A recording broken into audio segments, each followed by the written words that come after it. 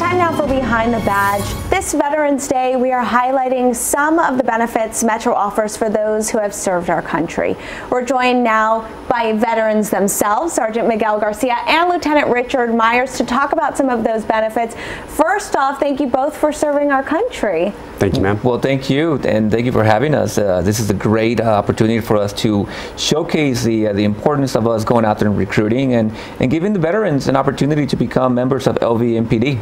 Absolutely. And Lieutenant Myers, you're with recruitment for Metro. Can you talk to me about maybe some of the ways that it's easy for military veterans to transition into the police force? Yes, ma'am. So the Las Vegas Metropolitan Police Department Academy is a paramilitary style academy, meaning there's some stress induced on the recruits when they go there.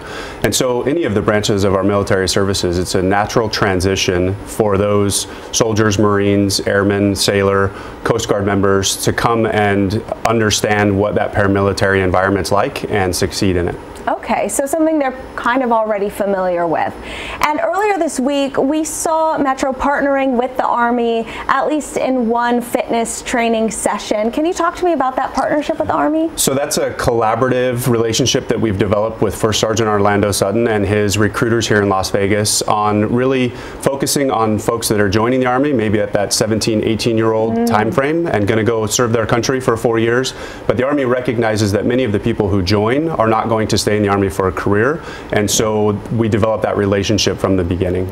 Okay, so then either when they leave the armed forces, they can then join the police force. What about somebody who's serving in reserve status? Can they join Metro, and what were to happen if they were deployed? Absolutely, and that's also something that we encourage with the Army recruiters, is that they can join the police department and be a member of our agency, whether it's police officer, corrections officer, civilian employee, and when they get deployed, we have policy and federal law that protects their deployment status, and we work with them, specifically assign someone who's designed to coordinate all of the military things that occur with that department member while they're gone, and then also their transition back into the civilian police force when they leave that. Okay, and Miguel, if you can talk to me kind of about the process that military veterans, anyone really goes through while joining Metro.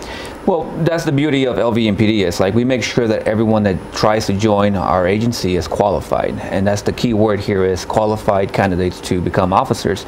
Veterans or anyone from the city, from our city here, that wants to join us have to go through the rigorous background checks, to the testing process and everything else. The only difference for veterans is that when they come out and they take the written exam, they have to pass it, and then we give them a 2 points, veterans preference points, that get them a little bit higher as far as the score, but that is it. Besides that, they have to put in the work just like everyone else to ensure that they are qualified individuals for our agency. Otherwise, everything is the same: fitness test, psych test, written test. Every single process is still the same, whether you're a veteran or not. How big is that 2 points? Well, it can be pretty big. I mean, when I first tested, I barely made the test. Really? Yes, and those 2 points got me a little bit higher on that list, which eventually led for me to go to the academy. Here I am 21 years later, but it's a great opportunity for anyone that wants to join LVMPD. Okay, and where should we go if we're looking to join Metro?